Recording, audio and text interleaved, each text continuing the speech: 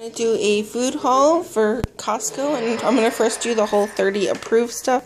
So I have 2 bunches of bananas, some broccoli, grapes, bell peppers, eggplants, some guacamole, some organic sweet basil roasted garlic, chicken sausage, some asparagus, capers, pineapples, sweet potatoes, mushrooms, apples.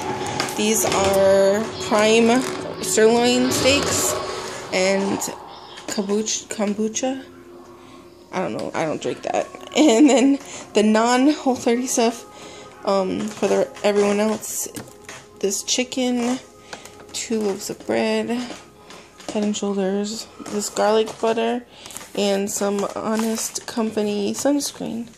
And that is my haul. Thanks for watching.